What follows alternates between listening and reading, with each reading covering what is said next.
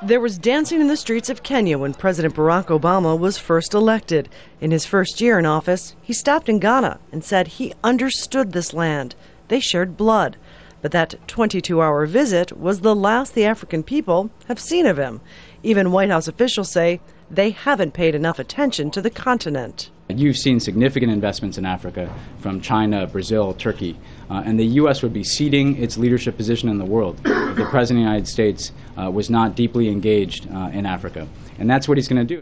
The White House says the president wants to talk about aid, development, and democracy. But critics say his actions have shown what he really cares about: security and expanding the U.S. military presence on the continent.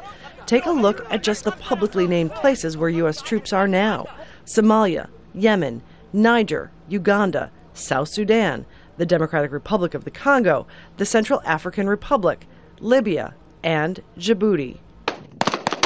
In many places, they are there to train African troops. Activist Nia Kwete believes that's only going to create problems. What is missing is teaching them respect for their civilian authorities so that they don't point guns at them because those are their commanders-in-chief, and also teaching them that the ordinary citizens are not to be abused, human rights respect. He would like the president to focus on development during his three-country trip. There will be several stops where he is expected to tout his record on aid, but the facts show that his predecessor gave much more. Aid to Africa more than quadrupled during George W. Bush's presidency. In 2002, the U.S. gave $1.94 billion to the continent, but there was a rapid increase driven largely by President Bush's emergency plan for AIDS relief.